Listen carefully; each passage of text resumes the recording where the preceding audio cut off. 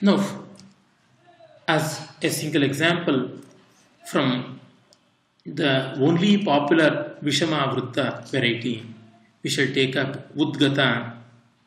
This particular meter, Udgata, has been employed by an early poet like Aśvaghoṣa too, but Kālidāsa has never touched this.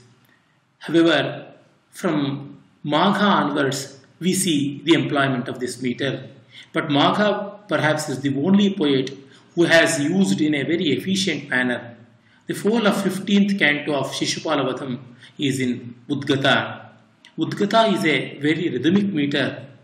Hence, in spite of its Viṣamatva, it has samatva as far as the music is concerned. An example from 15th canto of Māgha.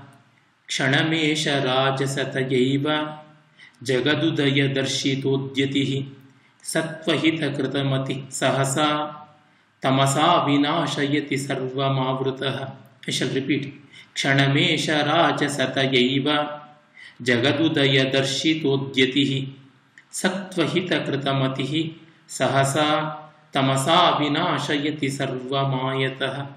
kṣaṇameṣa rājasatayaiva jagad-udaya-darśitodyatiḥ sattva-hita-kṛta-matiḥ sahasā tamasā vināśayati sarvam.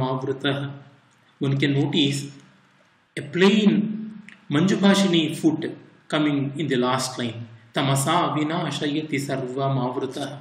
Thus, we can realize that the whole meter is in the santulita madhyavarta gati of 3 plus 5, breaking into 4 plus 4 2 at different intervals.